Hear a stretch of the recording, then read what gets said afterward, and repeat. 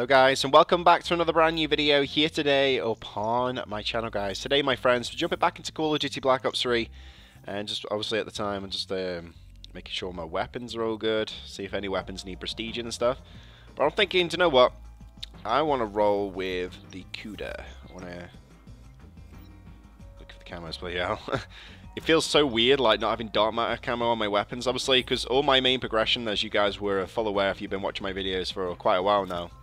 When it comes to Black Ops 3, I've done all my main progression on this game on my Xbox One account, so obviously with me recording a lot of videos now on my PlayStation 4, there's a lot of things on this game that I don't have on my PlayStation 4, which I currently have on my Xbox One, like for example Dark Matter, a couple of DLC weapons and stuff, but it's all good, it's all good. So it should be interesting. I'm going to play some more free-for-all because I'm thinking to myself, do you know what, you guys loved what I did on my first video I did on free-for-all on Black Ops 3, and I thought, do you know what, can I do that same result again? Can I pull off another victory? Or am I just going to be an absolute newbie noob who's just going to get absolutely trashed by all these people in this lobby? I do not know, but it should be fun. Whew. So wish me luck with this one, guys. We're on the map as well. I'm not really particularly keen on, but I remember back in the day, well, I've had some good moments on this map. You know what I mean? I have had a few good moments, but it's just this map. Like, I feel like in every Call of Duty game, there's a map or a game mode that you're not particularly a fan of. I think in Black Ops 3, this map is one of the maps I'm not really too keen on. I don't know why, it's just one of the maps where every time I play it, even if it's a good map, I just think, it's not the map for me, but hopefully today, it works in my favour. So we're going to roll with the Cuda for this one. Ooh, nice, got the first kill there. Unlock the quick draw as well. I'm using a weapon with no attachments. It's like I'm using a naked gun right now. Well, technically not naked because it's got a camo on it, but still.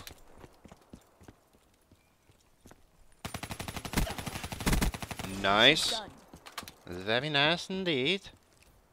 Let's do this. What's that guy doing? Come on. Get him. What? I swear that got him then. Surely. How come this guy ain't dying? Nice. Care package in the UAV right now. Got a UAV in the game. UAV ready for tasking. I think I'm going to tell you a little funny little fact that happened to me earlier on, guys, and I think you guys will probably laugh your heads off when you realise what a silly mistake I made.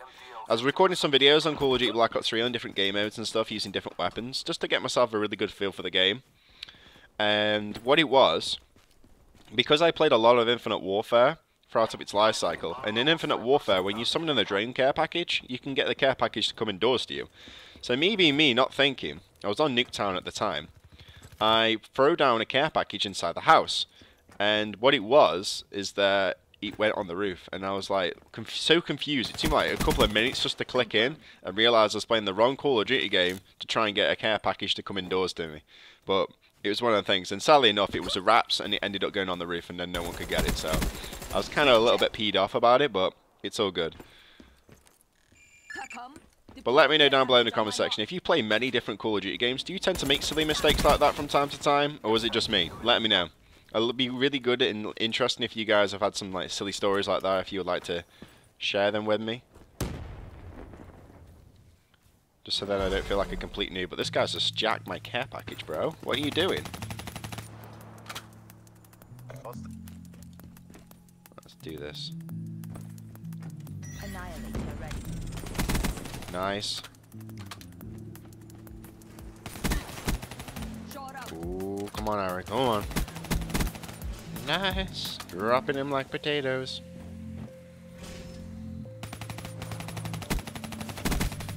Ooh, nice. 6-kill lead right now. Care package. I'm hoping that no one's going to jack this one. And when I do summon it in the game, that is.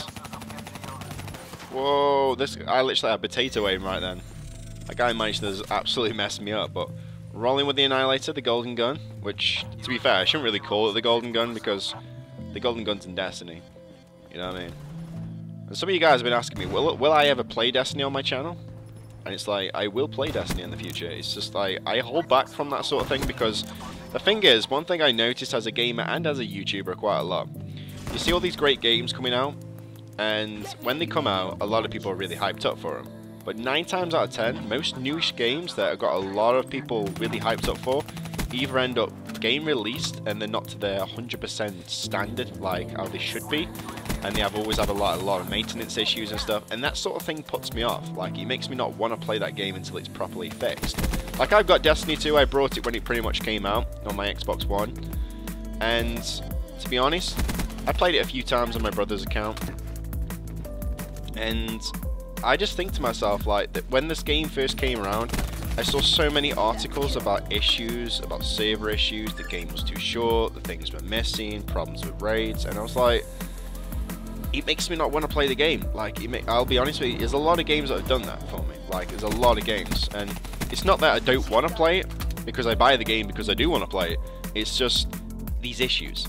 So then, it's one of them things where it makes me want to hold on, like, wait for a while, wait till I do all my projects, and then I can play, because by then, all the problems would have been fixed, the game would be completely smooth, there's no issues, and then I can enjoy it. And that's what I kind of did with The Division. You know what I mean? A lot of people love the game, a lot of people hate the game, but since the game's been fixed a lot, there's been a lot of things been fixed within the game, and they've added new things in, it makes me want to play the game even more, you know what I mean?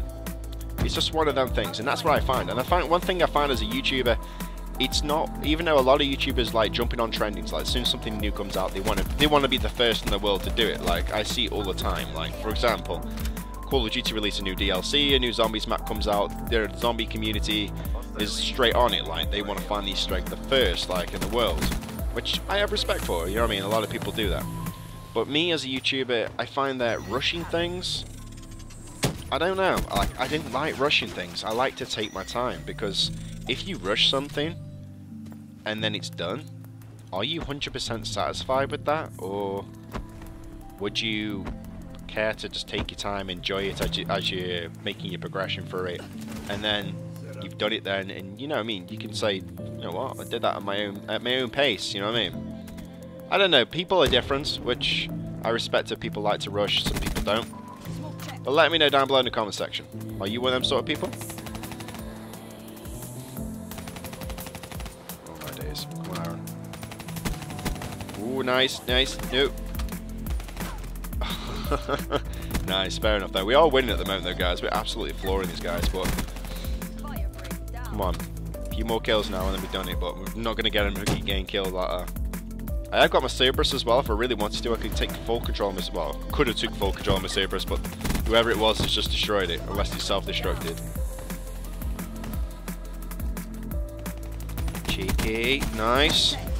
One more kill right now. Come on, Arron. One kill and we've done it. We can do this. We can do it.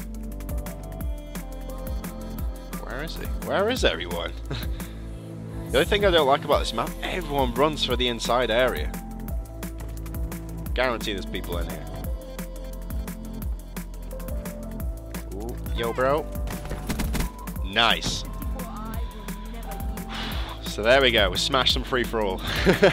I'm buzzing about this one, literally. But yeah, hopefully you all enjoyed the video, guys. If you did, then give this video a thumbs up and subscribe. It's slid in there and just pow, taking him down like a boss. But hopefully you all enjoyed it. If you did, then give this video a thumbs up and subscribe. If you want to see even more Call of Duty Black Ops 3 gameplay, then let me know, guys. Drop some comments down below in the comment section.